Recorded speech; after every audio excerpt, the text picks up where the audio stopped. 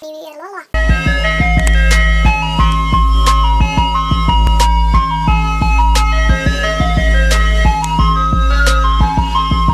guys, it's Jay and today I'm here with my Boxing Day book outlet sale haul. I finally went and picked up the books, so I figured I should haul them for you guys and let you know what I bought this sale. So without further ado, let us get started.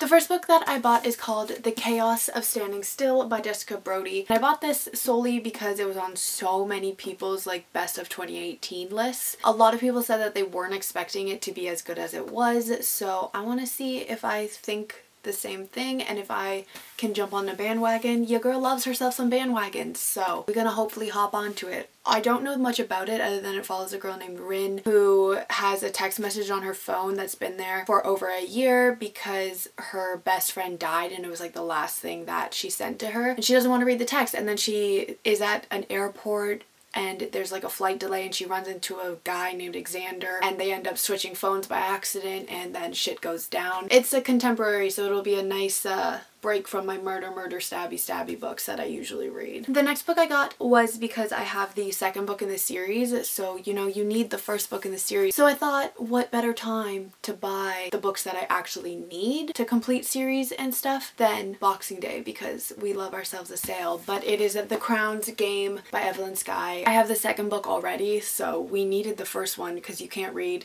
the second book before you read the first book. Duh. The next book I have is a sequel to a book that I absolutely loved when I read it, so I needed the sequel obviously.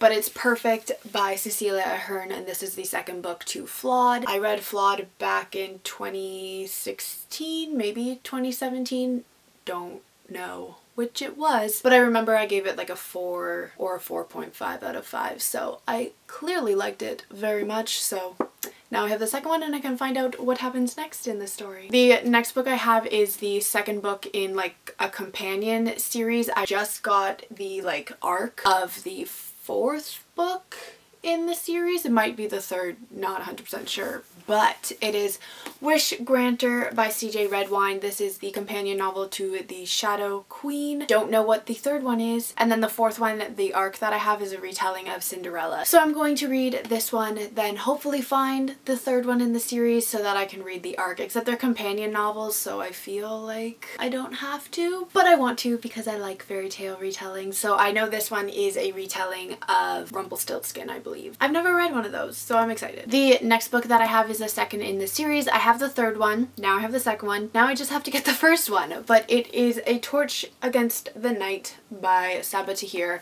I don't own An Ember in the Ashes. I own the third book and haven't found a copy of the first book, but I want to have it in this cover so that it matches, you know, but it's like so much money and I'm cheap, so I'm waiting till I find it on sale because, again, cheap. The next book I got solely because I needed one more book for the deal of like get $10 off if you spend $35, so picked a book that was 79 cents and it's The Remedy by Suzanne Young. Okay.